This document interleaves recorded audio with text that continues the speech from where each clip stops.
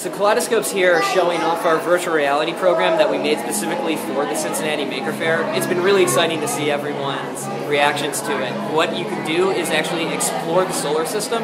So you can go everywhere from the surface of Venus to the rings of Saturn to see the distant stars of the Milky Way out on Pluto. So one of the things that was really unique about this project is that we had hand tracking for the interaction rather than using a controller or more common, mouse and keyboard. It's much more intuitive, especially for people who haven't used VR before. You come in and the very first thing that everyone does is they reach out and try to grab something, and then they realize, wait, where are my hands? So we've actually been able to give them their hands back in VR, in 3D.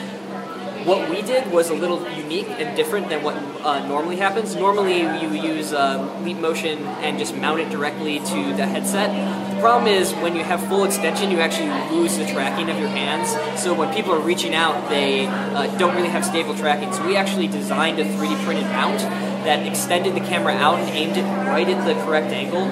So that was really good that we've actually had really solid tracking for all the user interactions as people are interacting with the various buttons and holograms of our teleporter.